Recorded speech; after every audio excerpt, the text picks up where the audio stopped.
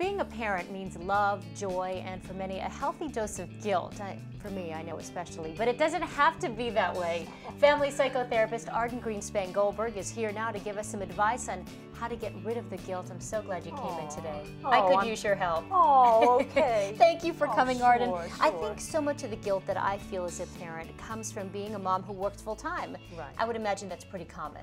Absolutely. It's hard to combine work and home, and I think we as women are still caught up in being super women, and we expect that we could do it all, and we have to lower our expectations a little bit. Like try. Yeah, I know it. Take parenting seriously, but not to take ourselves so seriously. Okay, so one of the tips you give is to focus on wherever you are at the time, be it at home or at the office. So how do you stop feeling like when you're at the office, oh my gosh, I should be home, and when you're home, oh, I need to be at work? Well, I think if it's stuff about, tasks, you have to make a list. But you also have to be appreciative that, ambivalence is in the air sometimes, that we're going to feel an overlap, and that's okay. But I think we have to really focus in on task at hand and feel joyful and passionate about being in work, and joyful and passionate when we're with our kids, and be mindful of that there's going to be some stuff floating in our head, and we just have to shoo it away to some degree. So how do you prepare for the overlap, like the emergency call from the babysitter or school when you're at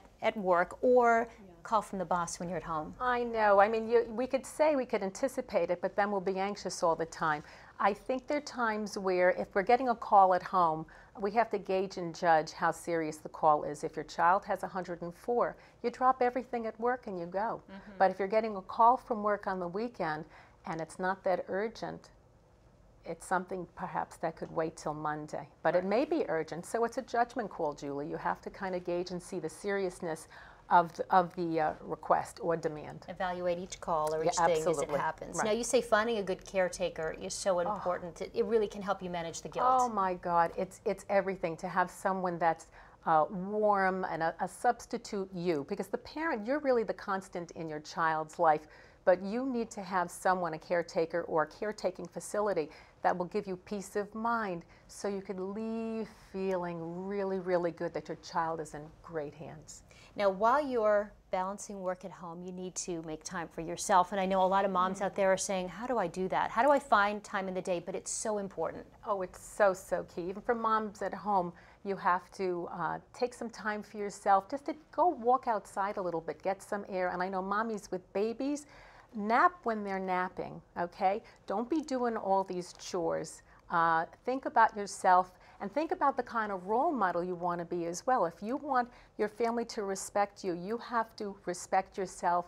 You're worth it and you deserve it to take that time for yourself. You're special. Makes you a better mom or dad. Absolutely, or dad as well. That's right. You have to take that time for yourself. It's key. It's all about self-care and self-soothing and recharging the battery. We have a lot of people that depend on us, don't we, Julie? There are quite a few. Yeah. At least 3 at home that I can name right now. Right. Now, you recommend getting home before bedtime as much as possible. It's something I try to do every night. Right. Why is it so important? Oh, I think having that closure at the end of the day for you and for your child is everything. To have, like you said to me, about the wonderful reading time. Family book time. Family book time, as well as sometimes we do some troubleshooting at that point. How was your day, sweetie? And there may have been something that didn't work out too well. So we're there for our child to kind of, help them through that so they could have sweet dreams and a peaceful sleep.